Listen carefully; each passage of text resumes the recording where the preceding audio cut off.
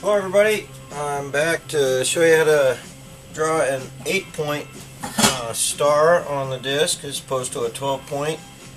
This is what we did last time, and we're basically going to go through the same procedure, just a couple little different things, and it's just as easy as the last time. Uh-oh, where's my straight edge?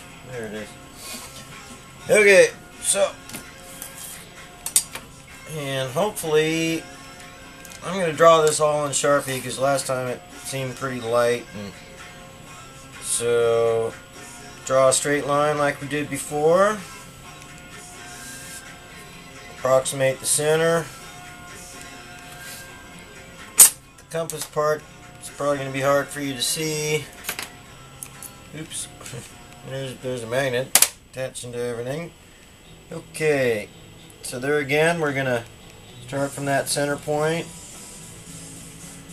and then create 2 points on the line which are equal distant.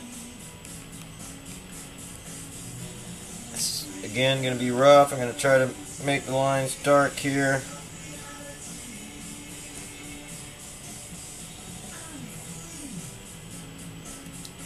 Okay, then from that intersection on that line, we want to go, you got to go at least halfway so you can make a mark somewhere, but the further you go out, the longer it is and the more accurate you can be. So here we are. We're going to make a small arc there and there. Then we're going to go from the opposite point, or the intersection of the lines,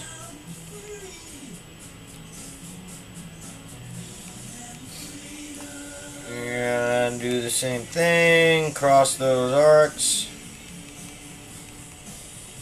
See, this is rough because I'm pushing pretty hard to give you a dark line so you can see it. Oops, see, I just screwed up there. So from there you're going to connect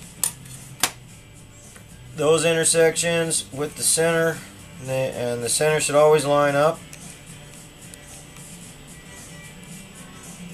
Oop, I'm going to use my Sharpie. Okay. So there, what we've done is created a perpendicular line, 90 degrees. Every one of these sections is 90. So then we want to create 8 points. So basically what we got to do is divide this in half. So first thing we need to do is draw a circle, because these two lines here are not the same as these two. So you draw a circle so you get all equal points on all 4 points of the line. There's 1, there's 2, 3, and 4. Okay, now basically what we're going to do is the same thing that we did creating the 90-degree line, because basically what we did is bisected that line, and when you bisect a line with a compass you end up with a 90-degree to that line. So we just created these 4 points with our compass. Let me show you which ones those are so you're not confused. That would be this point, this point, this point, and that point. That's the circle we just drew. Okay. Now what we want to do is bisect the intersecting lines on the 90-degree angles here. So that would pretty much be these points, and I guess I'll draw those out.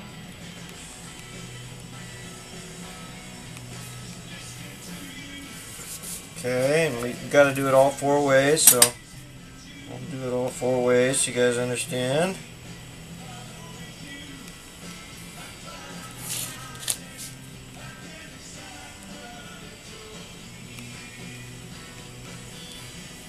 So really what we're going to do is divide each one of these lines in half by bisecting it with the compass.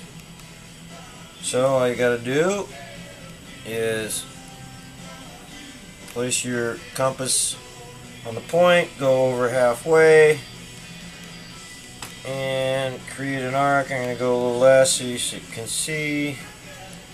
Gotta go past halfway. That's the only thing. You do that there. There.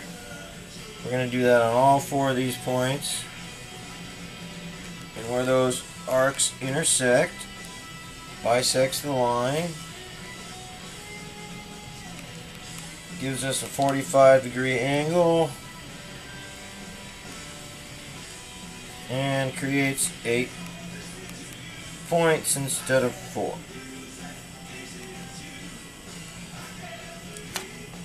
Good.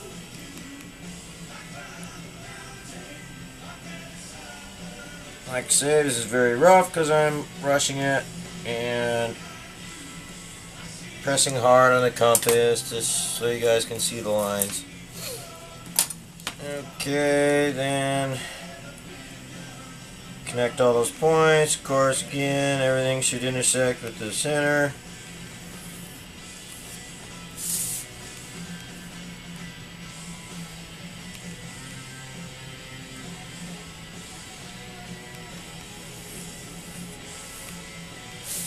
I tell you what, let me draw a circle so this kind of makes sense. A circle around here.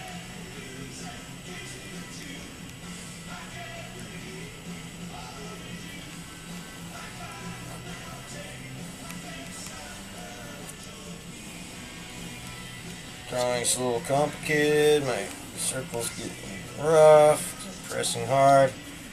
So anyway, what you end up with is this is pole 1, this is pole 2, this is pole 3, 4, 5, 6, 7, and 8, and they're all equally spaced. You got 45 degrees between everybody here, and you got an 8-pole deal. So there you go. Have a good one.